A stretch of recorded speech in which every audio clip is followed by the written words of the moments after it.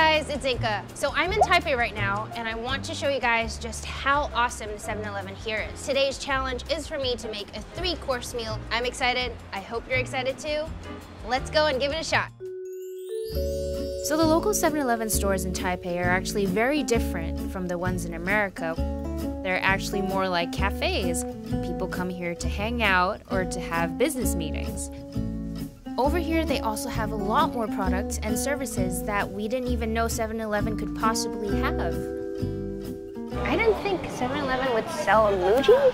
They have a lot of products here. First aid area in terms of toiletries, even dog food and cat food. Here we have the ramen section. And there's obviously a lot of chips. Wait, we shouldn't get distracted. I'm gonna start doing this. So for appetizers, we should probably get some bread, purely because the bread here looks amazing. I am 100% getting this garlic bread. Maybe we could get some steamed egg. That looks really good. We are getting fried chicken. There's also salad here, but ooh. There's beef noodle soup.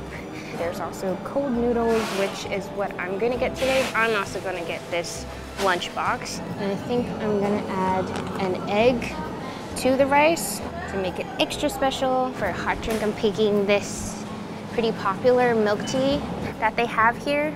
In terms of cold drinks, there's a lot here, but I think I'm gonna get the bubble tea. Look at all that food. Yay! Here we have the first and second course. There is a lot of stuff. This is gonna be a really big meal. Let's do it. I'm going to start off with the bubble tea. You can see the layer of boba here.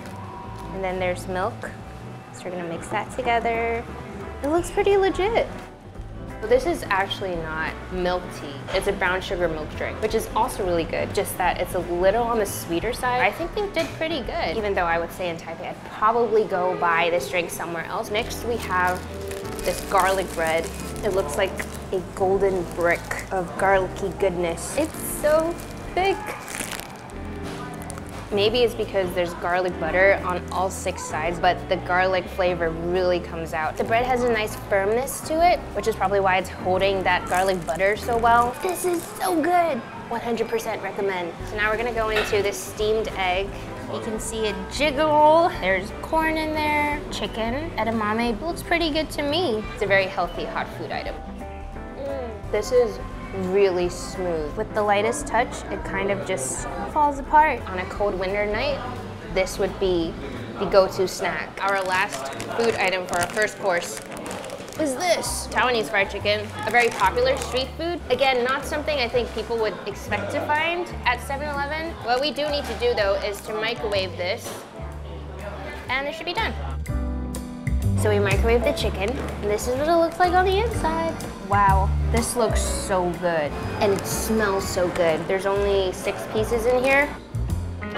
I need to eat a second one for better analysis. It does taste a little soggier, which makes a lot of sense because we microwaved this, but the flavor of this chicken, on point. Definitely like better quality than I would expect to find here at a convenience store. I think that concludes our first course. Now let's move on to the second course.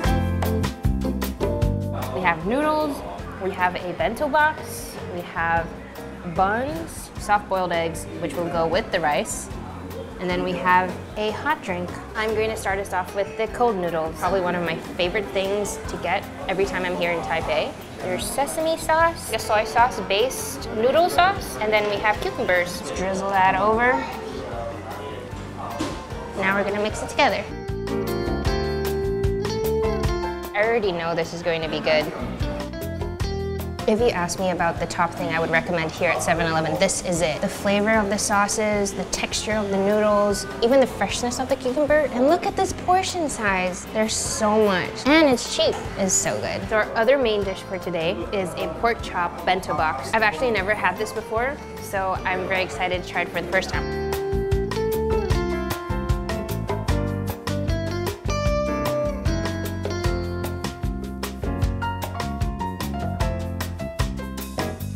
After you microwave this, it's super duper hot. So what they do is give you this little bag that you can put it in so you don't burn your fingers. It's so cute. Look at that beautiful sauce. A little egg underneath, the little vegetable side dish, and more vegetables on this side with a little vermicelli. What I'm gonna do now is put this in with the rice. There's 2 little eggs. That is beautiful. This is soft-boiled egg done right. Now I'm gonna put this on the rice. So this is the final product. This giant piece of pork and some egg. All in all, I would say this is pretty standard. Definitely would fill you up. This is still my favorite part though. This little bag, genius. I'm gonna take a sip of this drink, classic milk tea drink. What I like most about this, they actually have like a hot fridge here to store all these drinks, which is perfect for when it gets cold in winter. One more thing for our 2nd course meal, the bun. Ooh, look at that filling. So there's kimchi mixed inside of this pork. The bun is soft and fluffy. There's actually quite a bit of filling. Honestly, tastes like something you would be able to buy at a restaurant. I've already had way too much food, but we have 1 more course left, and that's dessert, which I'm gonna go get now. I'm gonna try and keep it simple, but I don't know. No promises.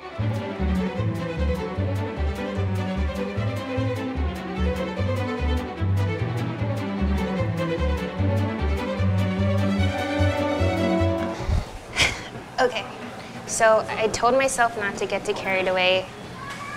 Let me explain. It just looks super cool. I've never seen anything like this. This is an ice cream mochi. I think there's actually pound cake bits in it. This chocolate Boston pie, which just looks really good. Grape jelly, because it's huge. So, I had to get it. Crepe ice cream. It's like a drumstick, but in a crepe. So it really is just ice cream with chocolate bits on the inside. You can see the little flakes on top. And the crepe is actually, it's soft, like you would expect a fresh crepe to be. Look at this. I love it. I love that they have this here. I should stop. No, I'm gonna stop. Now for this one, little mochi ice cream. It even comes with a little spoon thing. Ta-da! This is what it looks like on the inside. Earl Grey ice cream, that's what it tastes like. The mochi is chewy. This is a dessert that I would come back and have again. Next up we have the grape jelly. Super excited. Ooh, look at this. It's so juicy. You can see the little like grape bits in here. This is like a fresh fruit jelly. The grapes are actually really good. If you want something light and something fruity, this is a great dessert to have. And it's huge. You could split this between 3 people. Okay, maybe 2. Last dessert item.